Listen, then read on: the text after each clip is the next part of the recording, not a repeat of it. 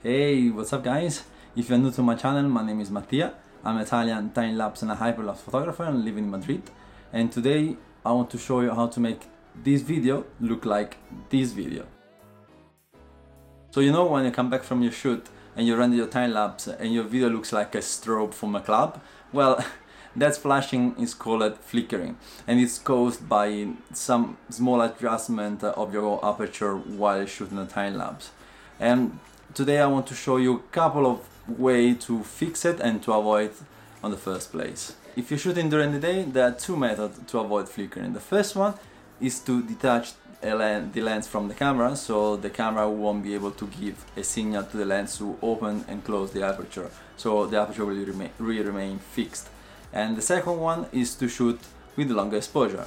I normally shoot from half second upwards, and that should be fine. When you're shooting sunset and sunrise, it gets a little bit complicated. There are a few ways to shoot the holy grail, which is the transition between day to night and vice versa, night to day. The standard way is in manual, so every time the light is changing, you adjust the shutter speed and the ISO. I wouldn't touch the aperture because you will introduce vignette on the time lapse, which is very difficult to fix it. So another way to shoot in sunset and sunrise is on aperture priority or AV mode, which is a little bit easier because it's the camera that makes all the changing and the adjustment of the settings. But depending on the camera that you have, it can be more smooth or less smooth than the manual mode. I shoot on Sony and the aperture priority works fantastically. And then between you and me, I haven't actually shot on manual mode for over a year, I think.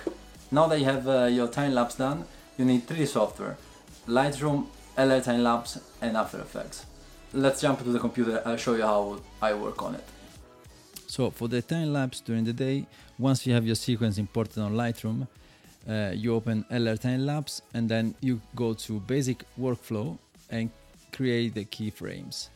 I normally create 2 on the beginning and the end, which is enough because nothing's changing. You save it, go back to Lightroom, read metadata. So this is the 2 you just saved, and then you just make the edit. Save it, go back to edit time lapse, reload it, click auto transition, even though there's not any transition between those 2 keyframes, and then you do Deflicker, which is smooth out all the sequence. Apply and save, and that's it. So now we open After Effects, we import the sequence that we just edited, create a composition with the time-lapse sequence and render it with your settings. If you want to know what code and setting I use to render my clips, let me know in the comments and I will make a video about that. Right, so now you have your video rendered. Go back to After Effects and check if there is any flickering. So let's see. Looks pretty damn good to me. Right, that's perfect. So LRTimelapse work very well. Also, we avoid flickering by having longer shutter speed as well on the shot. Nice. So for the sunset sunrise time lapse, more or less the way of the flicker is the same. So once you have your sequence import on Lightroom, you go to LRTimelapse and you create the keyframes. So it says, yeah, it looks like a holy grail sequence. Yeah, okay. So now it creates all the keyframes, and then you click on holy grail wizard, which is compensate all the changes. You say save and saving, and you go back to Lightroom. And on Lightroom, you just go read metadata. So it's reading the metadata, and then it creates the keyframe. And now you start editing the keyframes. We'll do this quickly. Okay, so now you edit all the keyframe photos. You save the metadata again, go back to LRTimelapse, you reload, so it's reloading all the changes that we've done. and then you click on auto transition, so it'll make a smooth transition between the first shot and the last shot. And there you go, all these are the changes. So for the flickering, normally this one will be okay, but if you want to get a little bit more precise, so the only thing that is remain constant more or less is the sky. So you just draw a square on the sky, so is the reading all in the sky, so you can see the flickering all in the sky and not on all the cars and lights on the street.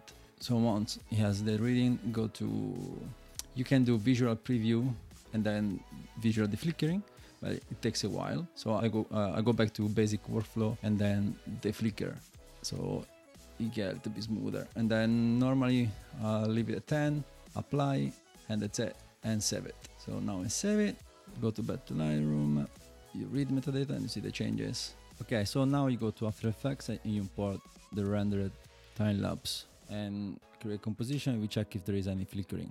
Because there is a big screen changing all the lights and got a lot of traffic over here, LRTimelapse did work, but you still see a little bit of flickering. What I'm doing is to get a plugin. It's called Flicker Free from Digital Anarchy. I found out about this plugin thanks to Philip Bloom. He was explaining how to get rid of the flickering on the slow motion. So I thought, maybe that could work on time lapse. So download it, and I tried for a few time lapses where I was unable to deflicker perfectly. I apply it and boom, the time lapse was perfect. So what you need to do is just drag and drop. You leave it time lapse. You got other settings, but you leave it time lapse. I normally leave it like this. I don't touch anything, and it works perfectly. And then that's it. You render it, and done. Easy peasy.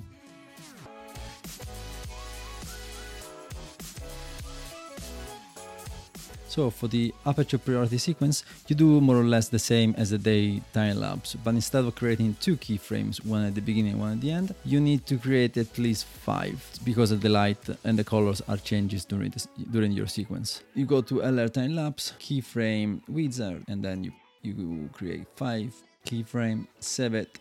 And that's it. Now you go back to Lightroom and do the same as before on the manual time lapse. After you do everything, you go back to After Effects, you render it again. If LRTimelapse wasn't perfect, add a Flicker Free plugin, and that's it. You've done. So this is how I normally deflickering my time lapses. If you want to see a more in-depth tutorial on LRTimelapse, I'll link it down below. Gunther did an amazing job on those tutorials. In the description you can find LRTimelapse affiliate link, which helps my channel. If you have any question, please leave any comments down below. I will try to answer all your questions. Subscribe if you want to see more content like this and maybe some vlog in the future. Thank you so much for watching, and I'll see you in the next one. Ciao.